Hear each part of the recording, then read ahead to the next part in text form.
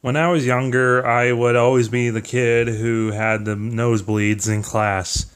I also was the kid who threw up all the time in class, so that was pretty bad.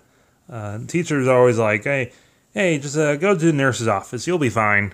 From like first to fifth grade, I was basically every day, every other day at least.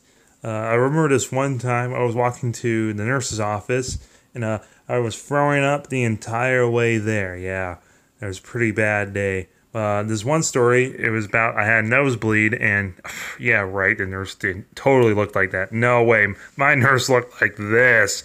But you know what? Fuck it. Let's go with the better looking nurse. So like this one time I had the nosebleed, right?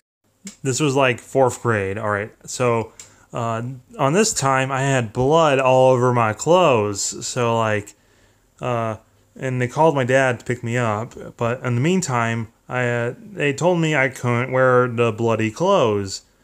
So they were like, "Hey, take those clothes off, and you can have whatever the clothes you find in the lost and found that fit you." Which I guess makes sense. They didn't want this kid walking around the school's office covered in blood, looking like he just got his ass kicked. So they gave me a Kmart bag to put my bloody clothes in, and I got to take whatever clothes was in the lost and found. And trust me, these clothes were supposed to be lost. The only things that fit me were these ugly ass orange short sleeve and like shorts, and they were so ugly. Jesus Christ. So like I'm just standing there in the school's office wearing these ugly ass clothes that got your life can't even make it even shittier, even if I tried. Oh my god, they were so ugly. You don't know, man. Holding this Kmart bag with my bloody clothes in it for 3 hours until my damn dad picked me up.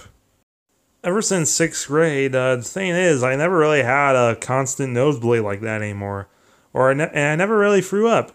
Back then, I used to throw up and nosebleed like every other day. I don't know, it just grew out of it, I guess.